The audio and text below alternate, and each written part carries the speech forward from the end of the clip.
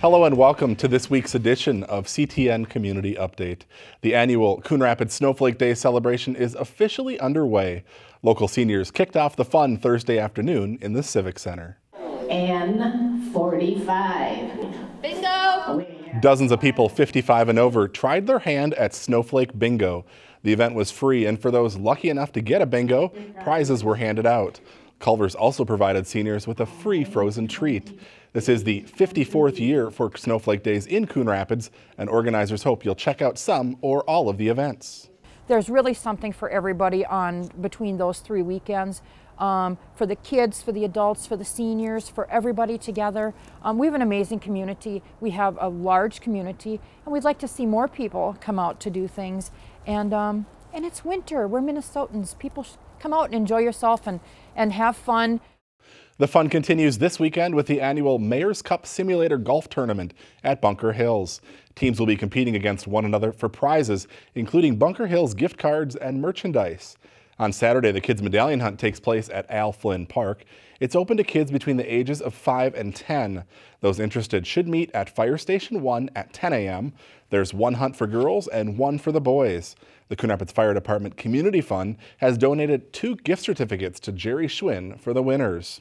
Also Saturday, the Miss Coon Rapids and Miss Coon Rapids Outstanding Teen Scholarship Pageant is being held at 6 p.m. at Coon Rapids High School. 7 contestants will be competing for the title of Miss Coon Rapids. Tickets can be purchased at the door. And a week from Saturday, on February 3rd, the Children's Carnival is taking place from 10 a.m. to 1 p.m. at Sand Creek Elementary School. For a complete list of events, log on to CoonRapidsSnowflakeDays.com or check out CTN Info Channel 14. We'll also have much more on this year's Snowflake Day celebration, including details on the adult medallion hunt coming up on CTN Spotlight immediately following this program. Well, we learned this week that a well-known toy retailer is closing more than 180 stores in the U.S., including 4 here in the Twin Cities. On Wednesday, Toys R Us, which filed for bankruptcy protection last fall, released the list of store closings. In addition to the location near Northtown Mall in Blaine, the company will be closing the Toys R Us in Minnetonka, as well as the Babies R Us stores in Richfield and Woodbury. The company isn't saying how many jobs will be lost, but some workers will be offered jobs at other locations. Closing sales will begin in February and be complete by mid-April. A new retailer has opened its doors not far from Toys R Us. Minnesota Home Outlet recently opened its 3rd Twin Cities location in the old Circuit City spot in the Northtown Village Shopping Center, and it's already exceeding expectations as far as customer traffic, doubling projections. Minnesota Home Outlet receives truckloads of inventory of overstock and return merchandise from major home improvement retailers. You'll find everything from building materials and tools to home goods and appliances, all up to 90% off the retail price. Hundreds of people turned out last weekend for the annual Community Wellness Day put on by the Anoka-Hennepin Community Education Department. They walk in and they're kind of like, whoa, kind of overwhelmed. It's much more than you can put in a flyer or in a newspaper advertisement. And there was a lot to see and do last Saturday at Roosevelt Middle School in Blaine. Dozens of local wellness exhibitors were on hand to show off their products and services and answer questions.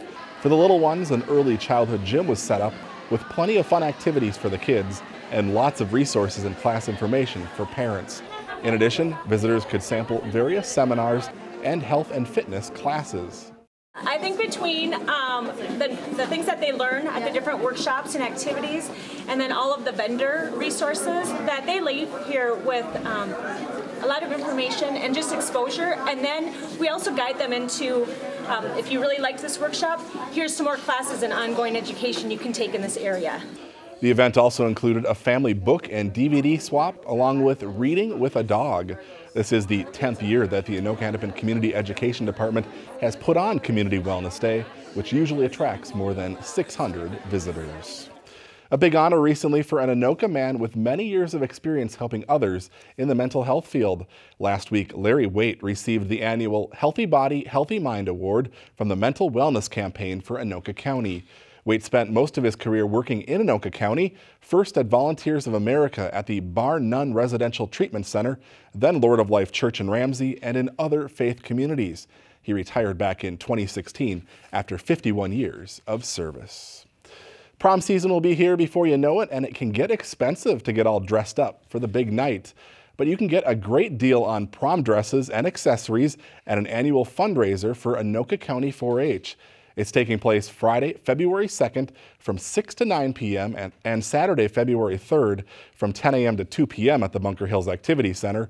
More than 1,000 garments in varying designs and colors and sizes will be sold for $30 or less. Only cash and checks are accepted. All proceeds will go to support Anoka County 4-H youth leadership programs, scholarships, and community service projects. That is going to bring us to the end of our show today. Thanks for watching. We'll see you again next week.